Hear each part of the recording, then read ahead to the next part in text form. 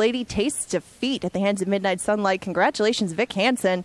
I thought you would win this one. I didn't think you'd win the Northlands Futurity. They take down that near $60,000 purse on a Thursday night. That's pretty good.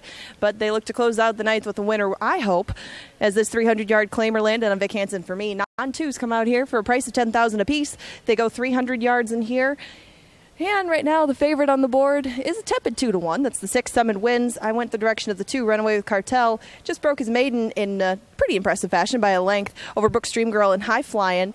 Made a late move in that one. That was at 350. Now they cut back to 300. Don't know if that'll benefit Runaway With Cartel, but he sure does break fast. He did last time, and Runaway With Cartel just needs to duplicate that. He's behaving himself nicely down here. Vic Hansen looks to sweep the double. Frank is on this one. Doug Frank's been on this horse every time that he's run, and Runaway With Cartel put everything together last time. Maybe he can put 2 in a row. It's difficult to ask horses to put 2 in a row like this, but Runaway With Cartel is loaded with talent, and he's 5-2 on the board.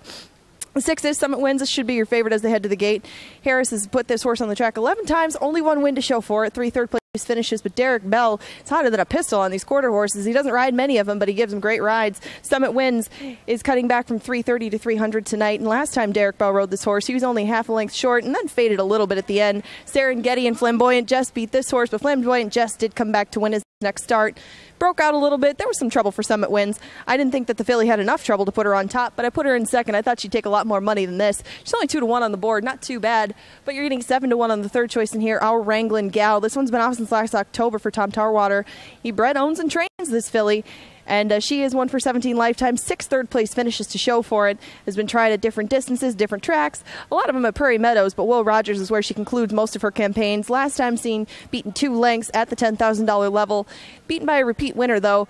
Our Wrangling Gal looks to get a fresh start here with a distance she likes. A first and a third out of her 2 tries at 300 yards have both yielded her good results. That 1 lifetime win came at the distance. I don't know if I would count on her to put them back in the winner's circle, but 7-1 is good enough to take a gamble if you do like the 5. I, however, went with Runaway With Cartel to put 2 in a row, and my 50-cent try went 2-6 with 2-6 with all. $5 for that. You don't have a ton of options here, though. Exactas, tries, and supers, and that's it for the 9th. That's all she wrote for Thursday. 10 minutes to post right now as the AT&T call to the post brings them out there. Thank you so much for joining me on Thursday, my birthday. Really appreciate it. Come out here tomorrow night. We got Minnesota's Greatest Happy Hour going on Friday night, and then Saturday we'll bring you some stakes action, and we bring back the wiener dogs and the hot dog eating contest. A lot of fun this weekend. Come and join us. Thanks.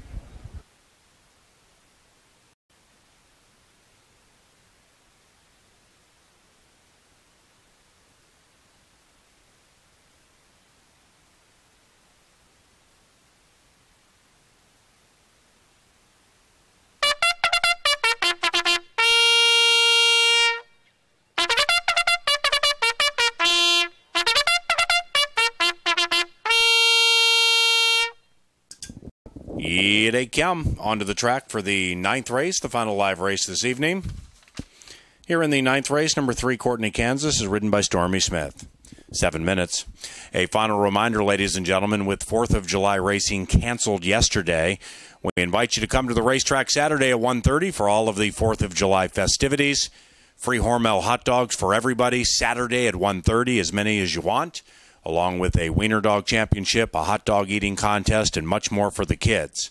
Make plans to join us at Canterbury Saturday at 1:30, as we will re-engage with the 4th of July festivities. We also have an outstanding 12-race program Saturday, 1:30.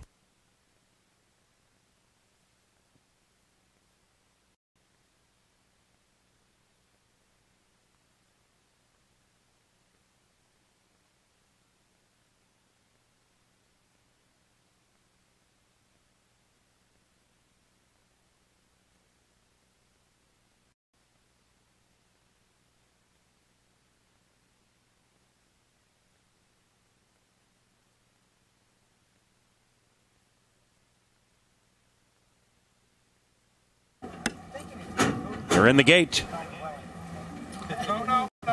It's the Gino from TVG Classic. Did it go in the Gino? Runaway With Cartel on the White Horse bypass here. Courtney, Kansas is racing erratically. Summit Wins on the outside is surging with reckless intent. All chasing Runaway With Cartel, but not catching Runaway With Cartel in time.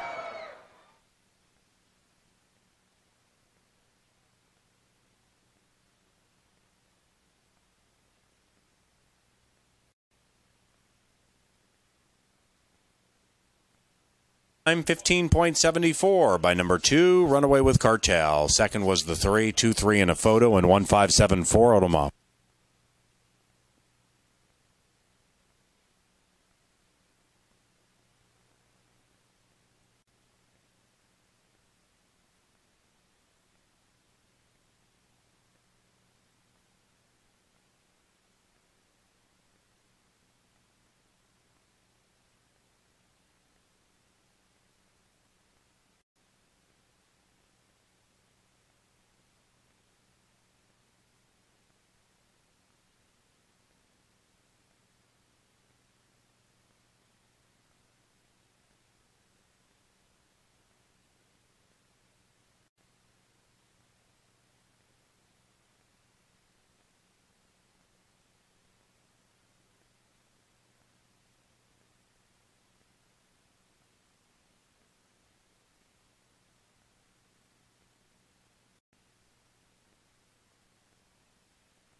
$2,376 in the books. It's official. $640 for a $2 win wager on Runaway with Cartel. The 5-2 double, $38.50 from the winner of the Northland Futurity. The race 9 $1 exacta paid $25.40. The trifecta paid $92.10. The $1 superfecta $234.30. And the final pick 3 tonight, 252, paid $124.50. Live racing tomorrow night at 7 o'clock. Live music on the grandstand apron. Food and beverage specials via Minnesota's Best Happy Hour. Racehorse Radio on AM 1130, KFAN at 6:30. Preps you on the Friday card. That is a weekly radio show on the Fan, KFAN at 6:30. Racehorse Radio. Saturday, free Hormel hot dogs for everybody with a Wiener Dog Championship race, a hot dog eating contest, and Pepsi Family Day activities for the kids. That's Saturday at 1:30. No live racing this Sunday at Canterbury. No live racing this Sunday. Walking up to the Mystic Lake Winter Circle, Runaway with Cartel and winning jockey Doug Frank. Runaway with Cartel is owned by Brenda Reiswig and trained by Vic Hansen. They sweep that late double. Runaway with Cartel is a 3-year-old gray gelding by Ocean Runaway out of Catalina Cartel, bred in North Dakota. Once again, ladies and gentlemen, racing tomorrow night at 7. If you're interested, stop by the Canterbury Park Card Club and Casino Games Room. We are open 24 hours a day, 7 days a week.